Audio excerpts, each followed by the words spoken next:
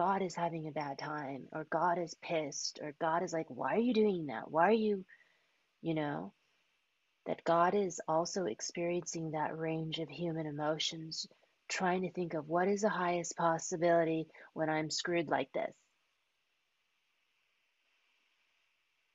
What's possible?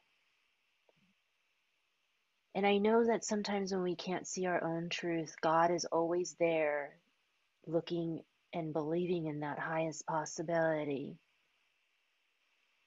And He can because He's experiencing our anger and our pain with us. So He can, from that mud, grow the lotus. The guy's in our mud, He can grow our lotus. If He was somewhere else, He couldn't do it. But because He's in our yucky stuff, that's why He can grow the lotus. If God did not feel angry and pissed off and hurt and guilty, He wouldn't be able to grow that lotus with us. So God has to feel the total darkness because God must, from that darkness, create the lotus.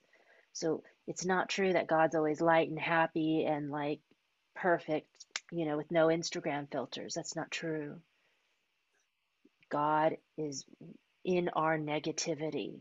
That's how the possibility of the lotus is born. Remember, from the mud is born my greatness.